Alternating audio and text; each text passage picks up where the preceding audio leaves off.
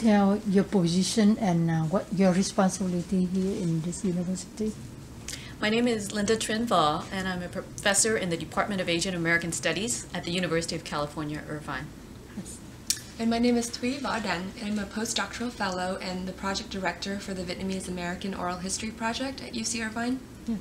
Thank you for showing us the special collection, and also here we're right in this room. Can you explain when this one started and the progress and your plan for future? We're at the Southeast Asian Archive at UCI Langston Library, and the archive started in 1987, and the objective of the archive is to preserve the history of Vietnamese Americans as well as Cambodian, Laos and Hmong Americans. And what we collect here are books, master's and dissertation thesis, ephemera, photographs, letters, organizational records. We want to preserve the history of the immigrants and refugees who came here and built their communities as well. What caused you and university to do this? It was actually a vision of community members who recognized that the largest Vietnamese community is right outside the doors of the university, and that we needed to do something to preserve that history. And so they went to the university and suggested the idea of an archive, and happened to be librarians here, particularly Anne Frank, who was collecting materials on Orange County, and she helped to start the process. But we collect materials not just Orange County or California, but across the country.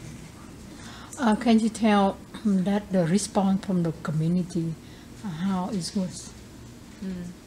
The community has been wonderful. I think they are learning about the archive still, but they have donated their materials, their photographs, their personal family histories, and they recognize the importance of preserving this generation, particularly that first generation's history. If we don't keep those records, then we will not be able to write that history. Researchers come here to research the experiences of the Vietnamese American community, and I think it's important because it really is a collection about American history. What do you think that it can do better, or your wish of? I would like more of the younger generation to understand what the significance of the collection is, and to encourage them to help with donating materials. Many of that first generation is getting elderly, and we would like to collect as much of the material as we can from that first generation, because I know a lot of people throw things away that they think are invaluable, but they don't recognize the importance of their personal papers, their documents, their organizational records. It really will record how the community started, why we're here, what we've done to build the little Saigons all over the country, and it really is about our contribution to American society. See that you do a lot for community and university. Do you have any personal feeling when you're doing all this? When I was in high school, I learned nothing, and even in college I really learned nothing about Vietnamese Americans. And it was really difficult for me to figure out where I fit into American society. All I was taught was about the Vietnam War, and was very brief, and we had very negative portrayals of Vietnamese and Vietnamese Americans. And so it wasn't when I went to graduate school that I realized this is really a missing part of the curriculum in kindergarten through 12th grade, and also in college. And so my objective in doing this is that we make sure we tell a history that is about Vietnamese American from the Vietnamese American perspective. Thank you very much. Thuy, I understand that you start a very wonderful program about oral history for Vietnamese American in this university. Can you elaborate it to introduce that? Yeah. Sure. Well, the Vietnamese American Oral History Project started in 2011, and many people had the vision for this years before I was hired to start the project. But the goal is to preserve the life stories of Vietnamese Americans in Southern California. And so to date, we have about 80 interviews, oral history interviews online, and one of the goals is, in terms of not only preserving the community's history, but also to educate the next generation of oral historians so that they can become the folks who go out and collect these stories for us, and also to connect different organizations together so that we are doing this work, as a team. We have many partners in the community, including the Vietnamese American Heritage Foundation. So I'm very pleased to see over the past year this unfolding of a very collaborative and collective effort from the community and the university, between the generations, between the media, to really try to document our history and use this process, as a learning process to see how we can strengthen the community as we do the work of preserving the history. What was the advantage and disadvantage while you doing this collection? There have been so many moments where I realized that this is a project for everyone, and it needs the involvement of everyone in the community. So I think the biggest strength so far is that the overwhelming support from people in the community who are willing to open up and share their stories, of course, the narrators, and then organizations who see the value, the inherent value in this project and contribute. Volunteers, space, and also the university starting to recognize the value in our community's history and really starting to lend the resources and do the outreach work. A challenge, of course, is always funding. So this is something that I'm sure all organizations can relate to. So we continue to work on this to build a stronger archive. We need the funding to preserve it for hundreds and thousands of years, to have a digital repository, to have it online and available to the public. We need funding. When you do the oral history, what was the most interesting in this collection you're going to tell? Oh, there have been so many incredible stories, and I've interviewed, people who are very public figures and recognized by the community, to people who have lived very quietly 30 years and doing, the same work in a sewing factory. So it's a very broad spectrum of people that I've had the honor of talking to and learning from.